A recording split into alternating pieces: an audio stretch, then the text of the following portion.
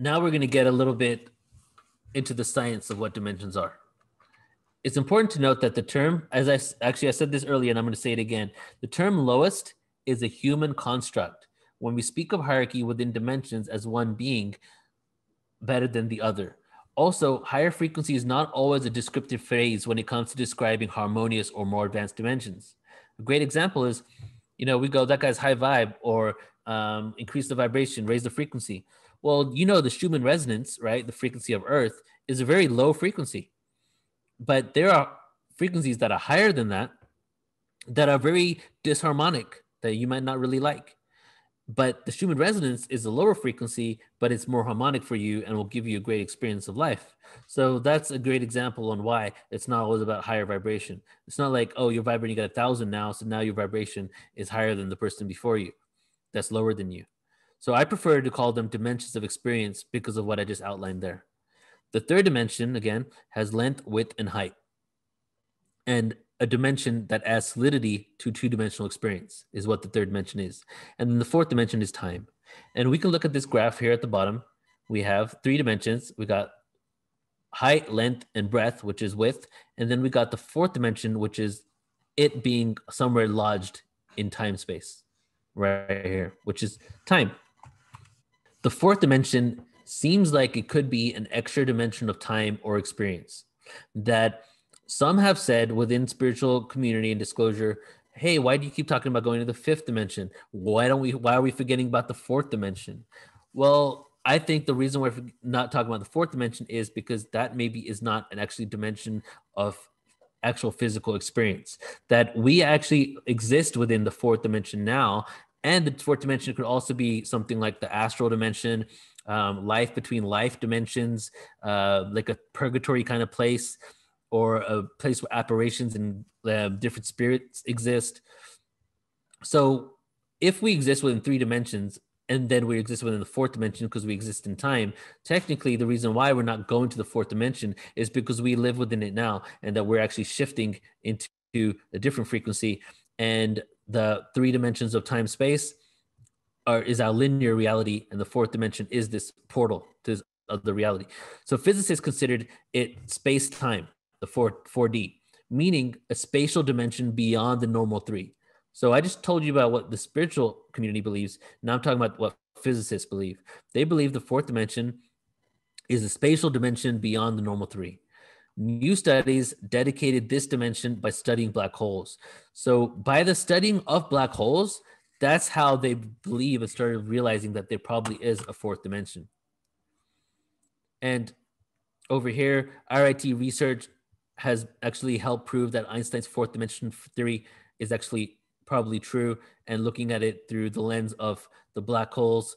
And scientists have confirmed the existence of the fourth dimension that Albert Einstein once predicted but could never prove. It is the biggest physics discovery in 50 years and will change the way we view our universe. And this guy goes, Einstein got it right. So this is back in 2016, right?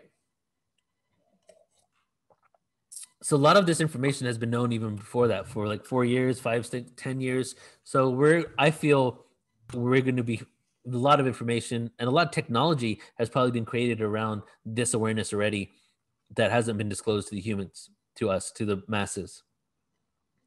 So this image right here is now the geometry of the fourth dimension. Physicists, mathematicians, spiritualists, sacred geometry enthusiasts believe that there are different geometrical objects that actually represent dimensions. And the fourth dimension, since the fourth dimension exists within the third dimensional experience and is maybe a portal, astral reality, or time, technically it would actually exist within it. So the geometry of the fourth dimension should be within the 3D. So how would that look? So the Tesseract, this is how the Tesseract is created. We have 2 cubes. The fourth dimension, the Tesseract is a geometrical representation of fourth dimension in physics and mathematics. So you have 2 cubes here. We combine these 2 cubes together, right? And then if you look down below here, the 2 red cubes are outliers of things in space that are the fourth dimension.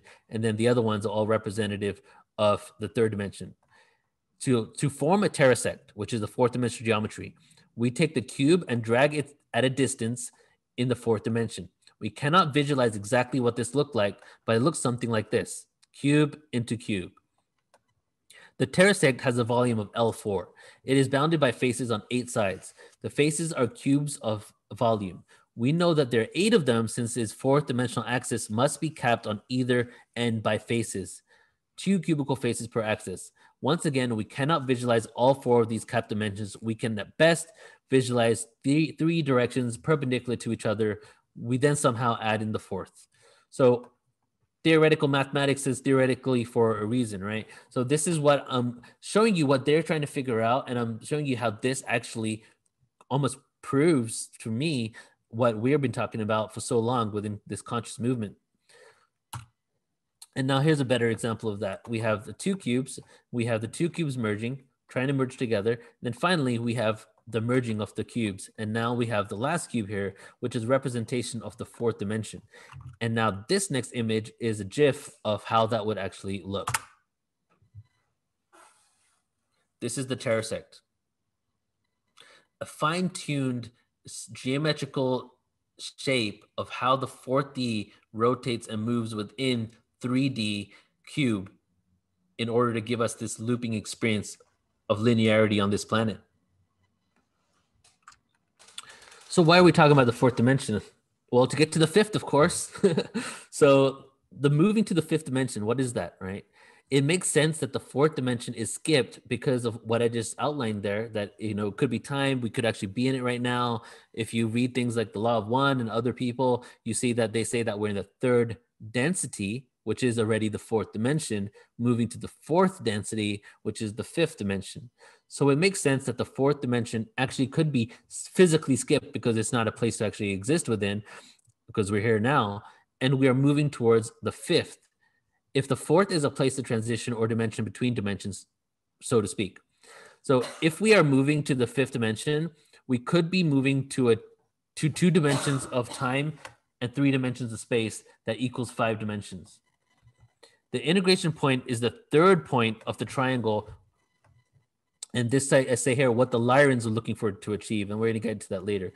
So read that again. If we're moving to the fifth dimension, we could be moving to multiple dimensions of time, that then just the 2 points that we currently have, and multiple dimensions of space, which is what a lot of people believe means that we're going into a more fluid aspect of time where time isn't experienced as linearity anymore. And then there's channelers and there's a lot of information out there that says that in the fifth dimension, there are actually 3 dimensions of time, 3 points of time, and it becomes a triangle. And the triangle is what is known as integration. And you have the duality at the bottom at the 2 points, and then you have the integration point at the top. And the whole realization of why we even exist and why Earth is around is because they want we are attempting to get to that triangle state. We're attempting to get to that point of integration, right? So if we're moving to 5D, we could be moving to the multiple dimensions of time. And for example, the Mayans, the Maya said in their prophecy about 2012, it was the end of ages. That was a prophecy, the end of ages. The whole component right there, that phrase right there, the end of ages, makes it that people started believing they meant the end of everything, the end of time, the end of existence, the end of the world. But what it could mean is the end of aging or the end of ages as we know it, right? We already know the beginning of new age, but the fact that they use the word ages implies time and implies linear time. So could it be that they're actually referring to the end of time as we know it and the beginning of a more fluid understanding of what time is, a bigger picture of time when we become secular rather than linear? This is the key component to realize our relationship with otherworldly beings, since if they exist in this dimension or in a higher dimension, right, quote, unquote, higher dimension, they do not exist within linear time. Therefore, they are simultaneously existing with us because they exist in this reality that it's just a dimension stacked upon us that really doesn't have time as a construct in the way that we believe it to be on Earth. So now we're looking at the fifth dimensional physicist belief of the geometrical shape of the fifth dimension. And it's called a pentaract. Early research on 5D space actually occurred in 1921. So this whole 5D element that we've been talking about, sending to fifth dimension, that's been around for quite some time, even before really spiritualists had taken it and became such a huge thing within us, you know. But all the way back in 1921, there was research on it, like mainstream research going on what is the fifth dimension. And I think it's going to be very interesting for you guys to see what they figured it could actually be. So early research back in 1921 was attempted to develop a theory that unifies the four fundamental interactions in nature: strong and weak nuclear forces, gravity, and electromagnetism. So the early research on 5D space was, how can we unify the interactions in nature? Strong and weak nuclear forces, the polarity of that, gravity, and electromagnetism. That's very, very amazing, I feel, because what are they attempting to do there? They're saying that the 5D space is a reality in which all these opposing forces start working harmoniously together. The dimension would not be directly observable. Check. Klein suggested that the 5D would be rolled up into a tiny compact loop. Under his reasoning, he envisioned light as a disturbance caused by the rippling in the higher dimension just beyond human perception. While not detectable, it would indirectly imply a connection between seemingly unrelated forces. Okay, let's break that down a little more. Klein believed that light, as we see it, is actually a rippling effect of light in a higher dimension having this outcome in which we're seeing light as we know it, but this is actually a product of higher dimensions. And whether that's true or not is definitely along the same lines of what we're researching within this disclosure spiritual awareness that we're all involved in here. So while not detectable, it would indirectly imply a connection between seemingly unrelated forces. Because guess what? Everything is related and interconnected. But in this 3D/4D reality, we see everything as separate, things that aren't connected, don't have any interaction with each other within the cosmos, but ultimately they all do. And what we're realizing when we go into these other dimensions is that these forces start to work together to create harmony. So the 5D in physics, the Kaluza-Klein theory experienced a revival in the 70s, so around 50 years later, due to the emergence of superstring theory and supergravity, the concepts that reality is composed of vibrating strands of energy in 10 dimensions or more. M theory suggests a potentially observable extra dimension in addition to the 10 essential dimensions, which will allow for the existence of superstrings. So this is what basically it got a revival when we started realizing quantum physics and superstring theory came around and started talking about all these dimensions. Then individuals were going back to the 1921 words of Klein and saying, wait, they were talking about 5D there. What can we get from this information and utilize now in order to explore 5D some more? It is difficult to directly observe the fifth dimension, as Klein said, and through what I believe as well. Though the Large Hadron Collider, supposedly they're saying, provides an opportunity to record indirect evidence of its existence by doing things like seeing light rip from other realities and dimensions and seeing waves and particles acting similarly, in which they do not even, one particle basically acts like two. So they're basically seeing that there's some sort of dimensional disturbance, warping going on there while they're doing what they're doing in Geneva. Physicists theorize that collisions of subatomic particles in turn produce new particles as a result of the collision, including a graviton that escapes from the fourth dimension, leaking into the fifth dimensional bulk. Many people have said, wonder what they're doing at Geneva, wonder what they're figuring out. Someone even said, there was an article a while ago that I don't think is probably true, but someone was saying that, oh, they figured out, they created a hole in a black hole in Geneva and we're all going to be doomed soon. Obviously, that didn't happen. So there's been a lot of conspiracies around what are they doing there? What are they learning? Well, here you go. Here's the information that they're saying that they're doing. They're trying to figure out if there are other dimensions as well. This is their own research. Physicists theorize that collisions of subatomic particles, which is what they're doing there, in turn produce new particles as a result of the collision. Particles that didn't even exist in this reality came from a collision of those, including what's known as a graviton that escapes from the fourth dimension. This seems to me like very preliminary science for interdimensional travel and leaking off into five-dimensional bulk. So a 4D being a doorway to 5D. They said it right here, guys. They believe that this particle is coming from a fourth dimension, and their own belief, without like going to these presentations that we go to, they're saying that a fourth dimension comes off from that collision and leaks off into a 5-dimensional reality. Utilizing this when using a magnet to lift a pin off a table, the magnet is able to overcome the gravitational pull of the entire Earth with ease, utilizing this concept. Wait a second. The magnet is able to overcome the gravitational pull of the entire Earth with ease using technology and information that we're finding in Geneva that is actually getting a particle from the fourth dimension that seems to be ending up in the fifth dimension.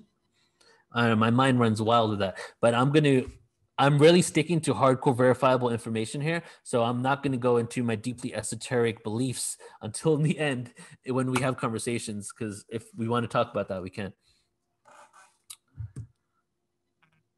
Okay, so galactic dimensions breakdown. Superstring theory, as I just said, says there are 11 dimensions, but could go up to 13. There is a possibility that as the density of the entire planet shifts in relation to the distance from the center of the galaxy, the dimension can also change. So could it be that the closer to the center of the core galactic center, our dimensions increase, and not only do we know that what we perceive in our Milky Way galaxy is in direct relation to our positioning with the galactic center, but could our positioning with the galactic center also influence the dimension that we're in? Theoretically, and maybe even physically, that should be true, because if its gravity is pulling us in and the gravity is so intense, the frequency will shift on the planet. And could there be 12 dimensions of universal experience and the 13th dimension being the void in the center of the black hole? Maybe in the center of all black holes, maybe it's the same void when you go through every black hole in the center of the galaxy. So 12 dimensions of physical experience, meaning that you could actually be a quasi-physical being within the 12 dimensions, but live in the universe. You can be a 12th dimensional light body apparition, pure energy, but still exist within the physical universe of the physical galaxy. And then you go to the 13th dimension, and then you enter the void, because it is believed that there are, superstring theory says at least 11 dimensions of physical experience here, but then 12 dimensions is what many people believe as well. And then we have the number 13, which is always about the 12 within the one, the 12 within the one, 12 dimensions and the one void. And if you look at books such as The Bringers of the Dawn, the channeled Palladian information, it's said in there that we have 12 chakras that we can tap into on Earth, and each of those chakras represent a dimension of experience within our galaxy, and we're able to be 12 dimensional beings that live on this fourth dimensional, third dimensional planet.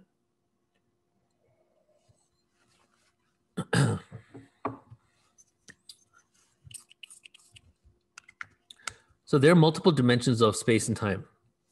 That's pretty much proven now. In the higher dimensions, we exist as light beings, could be energy, stars, and then as we go into other dimensions, we can be quasi-physical, half light, half flesh, whatever that means. And then we can become what we are now, complete physicality within linearity.